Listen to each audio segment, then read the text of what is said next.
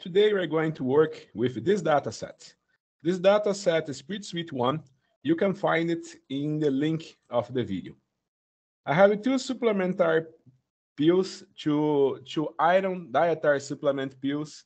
I have the iron supplement F and I have the iron supplement V. The iron mass that I found in just dietary pills were showing here. I have determined the iron in this dietary pills using 4 independent colorimetric assays. I have used the salicylate assay, the 2-cyanide assay, gallic acid assay, and the Prussian blue assay. The first thing that I want to say is, if it is possible, I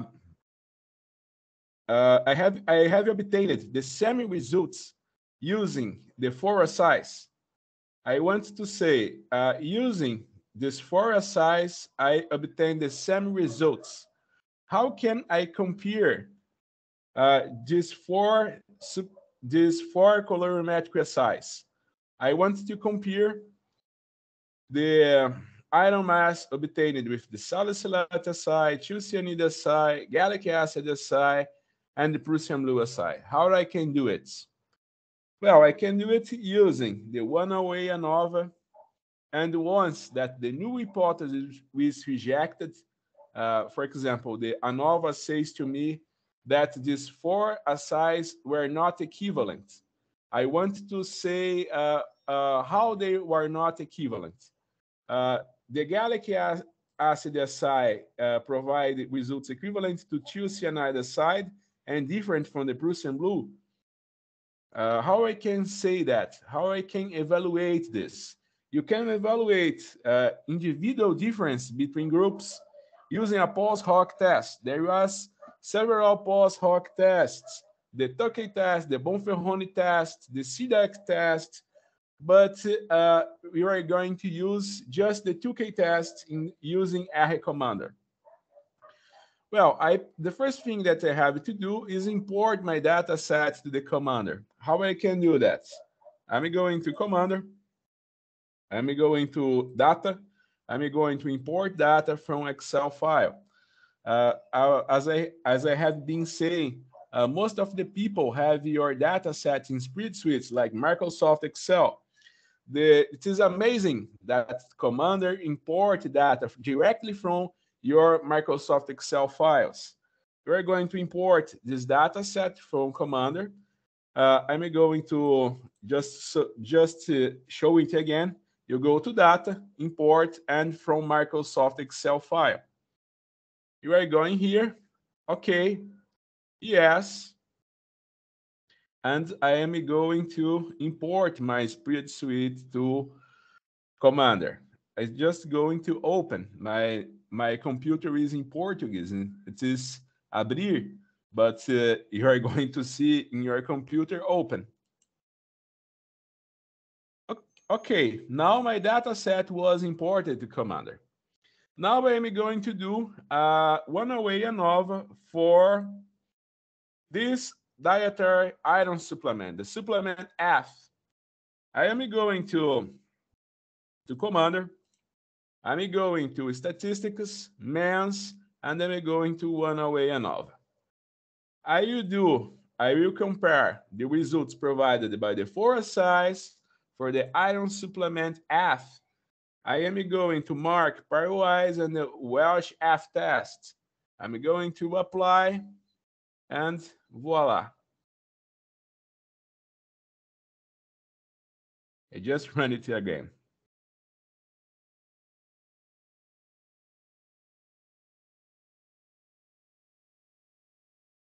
Let me have it in here.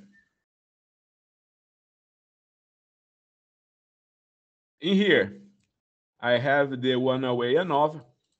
I have obtained a p-value lower than 0.05, and I can reject the null hypothesis.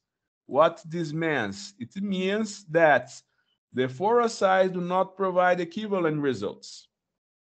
Equivalence and no equivalence between the assays I can see quite in here. here I have my Tukey contrast tests. The Tukey contrast tests say to me that the Prussian blue assay and the gallic acid assay were not equivalent. But it shows to me that the two-cyanide assay and the gallic acid assay provide quite similar results. These results were illustrated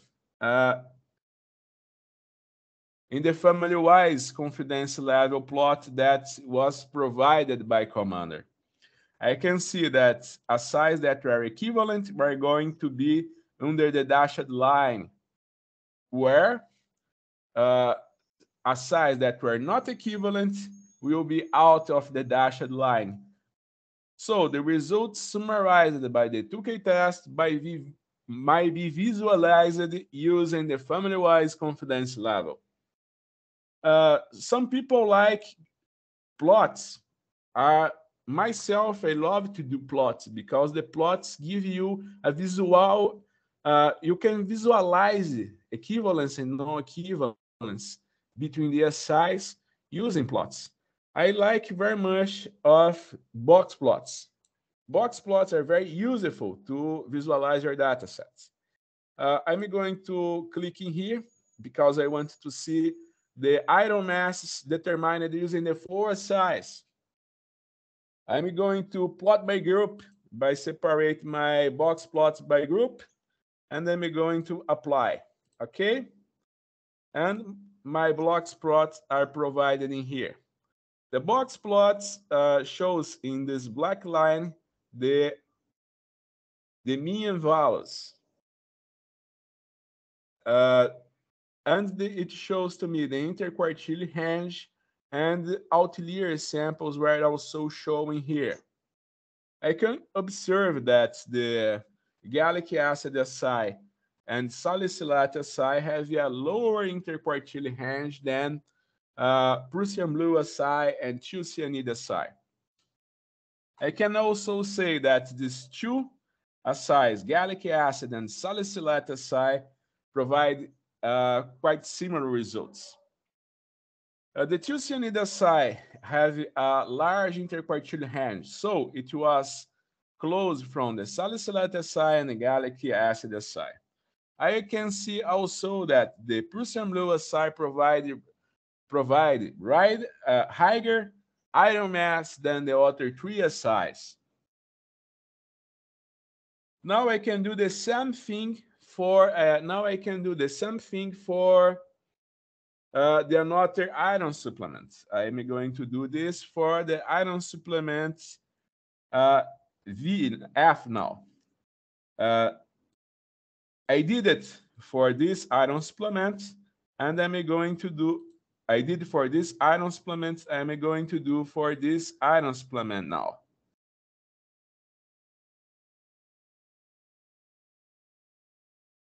Oh, sorry, I did for the second iron supplement. I'm going to do it now for the first one. I'm going to my data sets. I'm going to statistics, MENS, one-away ANOVA, and I'm going to select the first iron supplement, that is supplement EF. I'm going to go to OK, and I have my results in here.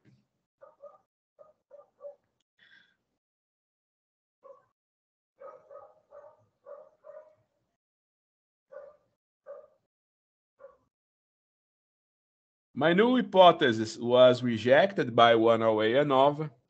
Equivalences and non-equivalences between assays were provided in here. It was provided in here. In here, I have my post-hoc test, that is the Tukey test. I can see that once again, the Prussian blue and the gallic acid assay provided different results. And they can see once again that the gallic acid and 2-cyanide assay provide non-equivalent results.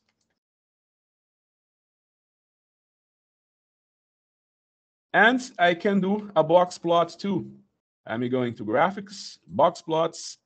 I'm going to the iron mass for the dietary supplement F. I'm going to plot by assay, okay, and apply. And I have my box plots, and they can find outlier samples and can observe that once again the gallic acid assay and salicylate assay provided a lower interquartile range than the Prussian blue and thiocyanide assay. It is a manner that you can compare the assays. I have done one away ANOVA for the iron supplement F and for iron supplement V. I have done this. I observed that the assays do not provide equivalent results for both iron supplements, but I cannot visualize differences between these two assays. I cannot visualize if it was an interaction between samples and assays. I am going to do a two-way ANOVA to observe it if it was an interaction between samples and assays. For this, I have to reorganize this data set. It was reorganized in the split suite number 5 when I have my samples. I have placed sorry, it is in split suite 4.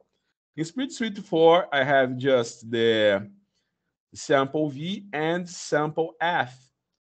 And I have the assays in here. Now I have two group variables, that is sample and assay. And my quantitative variable, my factor response, my quantitative variable is the iron mass in here. So I am going to do a two-way ANOVA to observe if it was any kind of interaction. I am going to load this split suite 4. I'm going to command data, import data from Microsoft Excel file. Okay, yes. I'm going to split suite 4. I'm going to open, and it is loaded now. And now I can do my two-way ANOVA. I select my factor variables that was assay and samples, and my response variable that was iron mass found in these two iron dietary pills. I'm going to apply. Okay.